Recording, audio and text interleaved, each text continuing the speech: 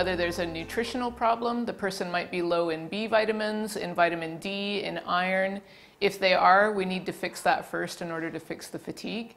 The other problem that I see is people with abnormalities in their adrenal hormones. Their cortisol levels are either too high or too low. If it's too high, that prevents good sleep quality. If it's too low, they can't initiate the melatonin surge that brings on a normal sleep cycle. A third common reason that I see is imbalance in other hormones, whether it's testosterone levels dropping, whether it's thyroid function becoming slowly abnormal over time, whether it's estrogen, progesterone levels changing with time. Sometimes those things are all in check and it's a simple sleep quality issue. What is the person doing before bed? What are their rituals when they're getting ready for bed?